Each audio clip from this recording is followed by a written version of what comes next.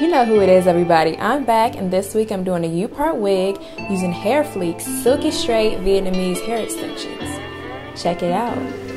For this wig I used a styrofoam head, this U-Part wig cap that I found, but you can also use a weaving cap, 2 wig clips, weaving thread and a needle, scissors, a paddle brush, comb and hair clip, a regular sewing needle, you'll see why later, and of course 4 bundles of hair fleek silky straight Vietnamese hair extensions. Here's my braiding pattern.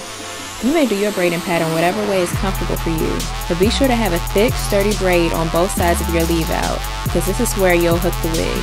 I also left a bit of hair out along my hairline in case I want to pull the hair back. Be sure to try on your wig cap to either mark off where your leave out will be, or to make sure your leave out aligns with the U-Part cap. So we're going to thread the needle with a double knot at the end. Next, with the cap on the styrofoam head, start sewing. These heads tend to run a little small, or I just have a big head, so be sure to position the cap just as you would on your head. And our first track from the longest bundle is actually going to be stitched just under the cap around the perimeter. See more about my stitching method in my middle part bob sew-in video.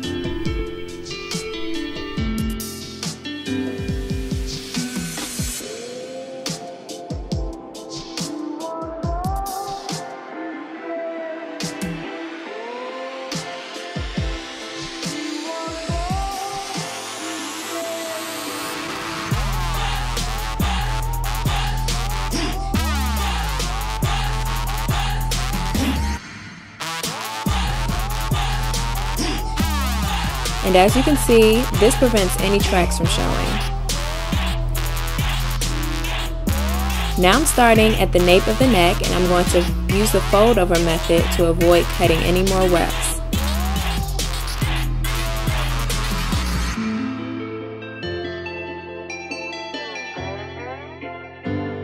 Make sure you do not sew directly on this band or on the drawstrings.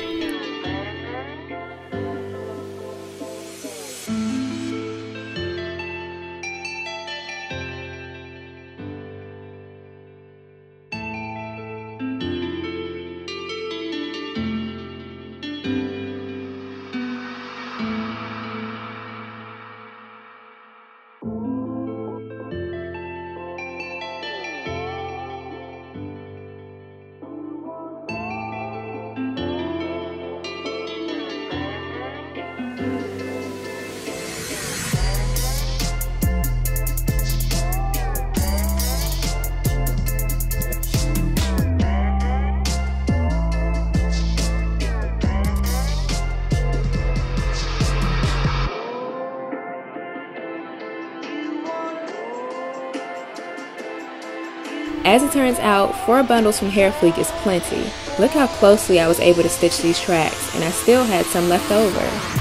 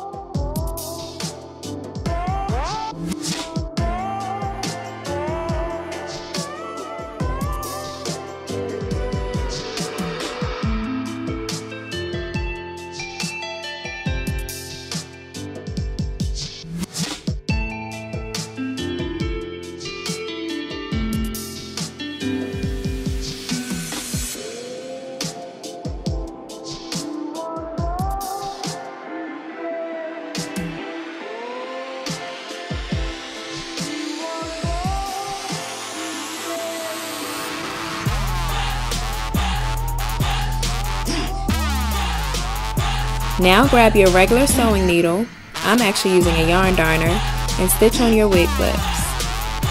There's no rhyme or reason for this stitching, just make sure it's sturdy.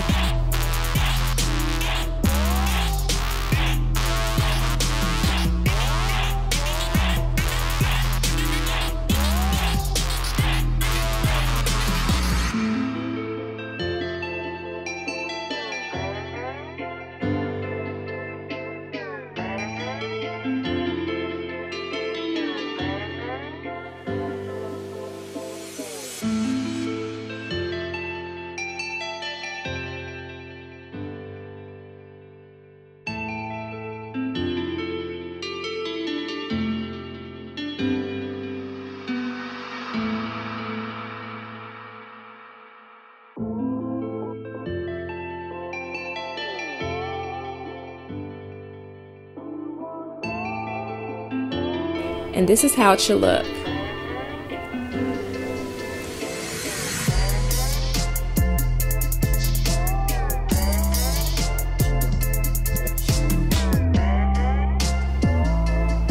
Just clip it on, tighten in the back if necessary, and style as desired.